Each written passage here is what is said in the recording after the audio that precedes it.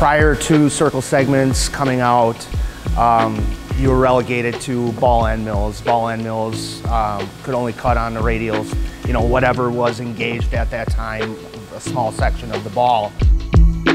They have more contact surface than a typical ball end mill, so you'll be able to drastically take a wider, more aggressive cut, if you will, for finishing. Makes time reduction the main key point. If you know what circle segments are and you go to use them, they've revolutionized this industry. I think.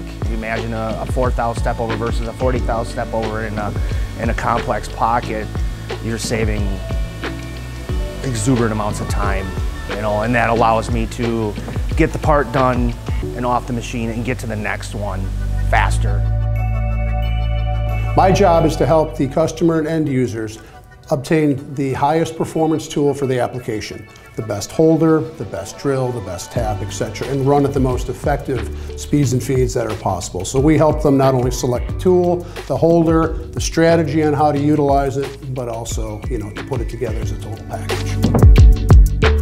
When you're in the atmosphere of trying to get the job done, you don't have time to investigate, you know, what kind of tools are out there in the industry.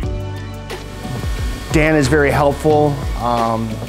Dan shared all of his tool library with me, which makes it really easy for me. I don't have to redraw their tools in my CAM package.